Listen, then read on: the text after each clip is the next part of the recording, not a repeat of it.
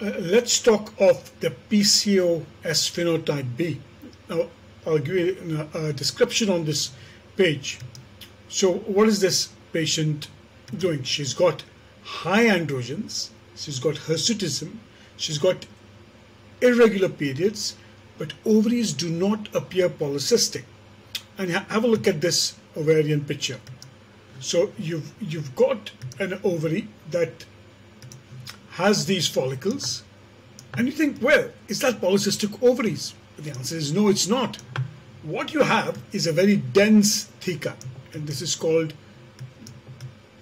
theca, and that is what represents the androgenic aspect. And why are these cases considered to be severe? Because this part, and if you see that, the thicker it is more difficult to make that ovary wake up.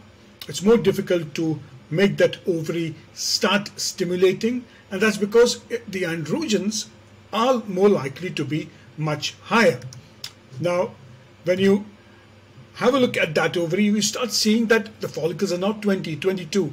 They're about 8 or 10 follicles in both the ovaries, and what you're seeing is a much thicker theca, and that is what is incredibly important. Is if you have a look at this theca, this part, and it is that intervening period which is going to give you a much more difficult. So what is this? This is type B. Ovaries that not look typically polycystic, have high androgens, have irregular periods. And that is something which is important to understand.